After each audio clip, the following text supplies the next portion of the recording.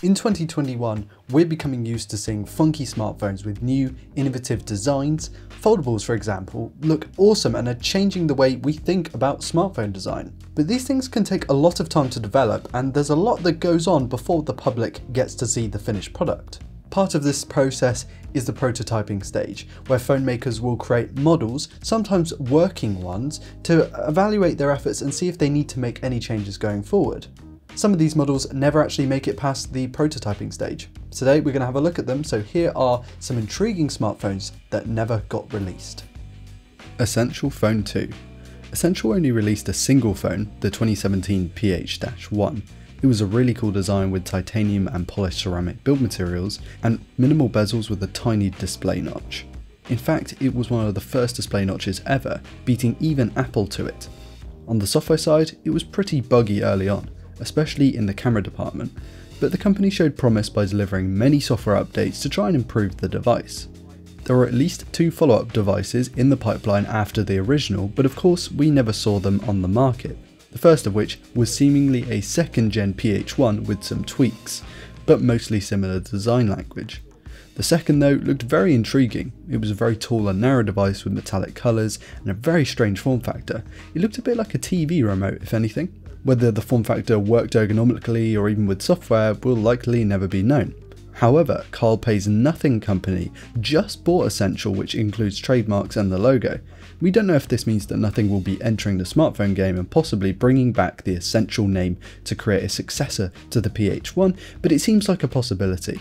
Maybe we will, after all, see a PH2. Google's Project Ara. I'm sure you all remember this one. Google's 2013 Project Ara was a simplistic modular smartphone that seemed to use generic looking modules that you'd swap out on your smartphone to match your needs. This could be a more powerful camera, a bigger battery, or a bigger speaker, something like that. The hugely ambitious project was unfortunately canned by Google in 2016. Reuters reported at the time that it was due to Google's desire to streamline its hardware efforts. Which actually makes a lot of sense, because it would be around this time that Google's Pixel brand would start to develop, which is of course a huge brand today. Modular smartphones did become a thing, but they weren't quite the same, you know? We had LG's G5 with its weird battery compartment modules, and then of course we got Motorola's Moto Mod system. Sure, with that system you could put on a different camera, a bigger battery, and a speaker module, but it wasn't quite the same simplicity that Project Ara kind of promised. HTC Pixel 2 XL. For those who don't know, the Pixel 2 and the 2 XL were originally made by HTC and LG respectively in 2017, but as it turns out, HTC was actually meant to develop both phones. A video on YouTube surfaced just a couple of weeks ago showing the supposed HTC Pixel 2 XL prototype.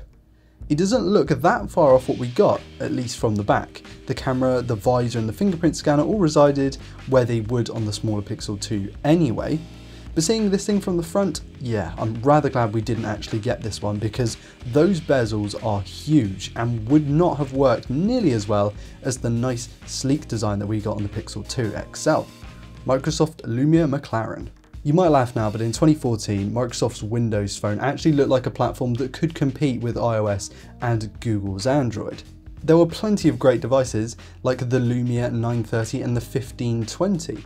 There was, however, an intriguing cancelled device that was meant to be revealed in the second half of 2014, codenamed McLaren.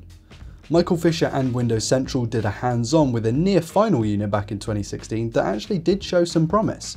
The phone featured hover touch functionality, which enabled you to preview items on the screen by moving your finger over them. It's kind of like what we got with Apple's 3D Touch with the iPhone 6s, only that was a hard press instead of a hover. There was also grip detection, like what we saw with the Pixel 2, 3 and 4 devices, where you could squeeze to activate Google Assistant. Pretty ahead of the curve. Nokia N95 reboot. There's no denying that the Nokia N95 was an iconic mobile phone.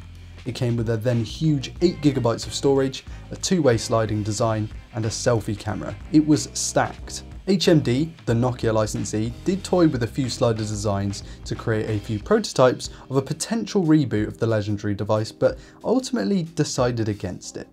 Michael Fisher again went hands-on with this one, with a design that had a slightly different sliding mechanism with a couple of selfie cameras which would allow for the uninterrupted display. In a way, kind of like what we got with the Mi Mix 3 eventually. Samsung Project Valley.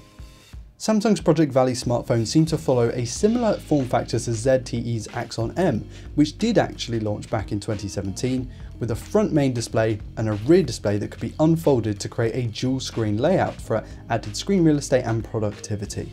Images of the prototype were uploaded to Weibo by a Twitter user in 2018, which showed the Project Valley device in the flesh.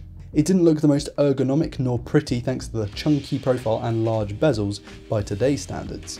Samsung's recent foldables are a far cry from this beast, though saying that, there are devices like the Microsoft Surface Duo and LG's Velvet case setup that kind of mimic the Project Valley layout. Sony Ericsson Xperia Play 2. In 2011, Sony launched the Xperia Play, which even these days is still regarded as a gaming smartphone that got things right. It had slide-out controls with shoulder buttons and a then huge screen-to-body ratio. We never got a follow-up to the Xperia Play, but it turns out there was actually one in development. In September 2020, an XDA member based in Shenzhen posted images showing the Xperia Play 2 prototype. The device seems to be similar in form factor to the original, but with a slightly tweaked controller layout and a mysterious 3D button towards the middle of the controller. We'd love to see a remake of the Xperia Play, if only to spice up the gaming phone market a little more. Xiaomi Mi Mix Alpha. This is definitely the most high profile sort of cancelled smartphone on this list, mainly because Xiaomi actually gave it to a couple of YouTubers to make YouTube videos on. Xiaomi revealed the device in 2019, which featured an almost full wraparound display with a strip along the back being reserved for the cameras. It wasn't just extremely pretty, the internals were beastly with a then flagship chipset, 512 gigs of storage, 108 megapixel camera and 40 watt fast charging. The device was an absolute unit. However, like with all the other devices on this list, there was an internal motion to cancel the project. The CEO confirmed in 2020 that it abandoned plans to mass produce the Mi Mix Alpha owing to manufacturing complexities. You don't say. It's probably for the best that we didn't get this device. I mean, ergonomically, it didn't look all that sound.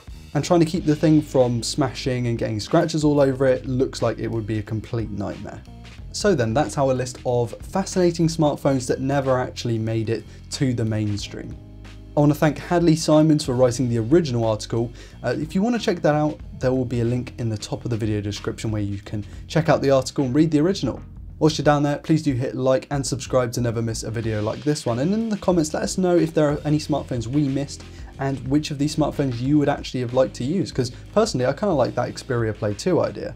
Anyway, I've been Ryan Thomas with Android Authority, and I'll catch you later.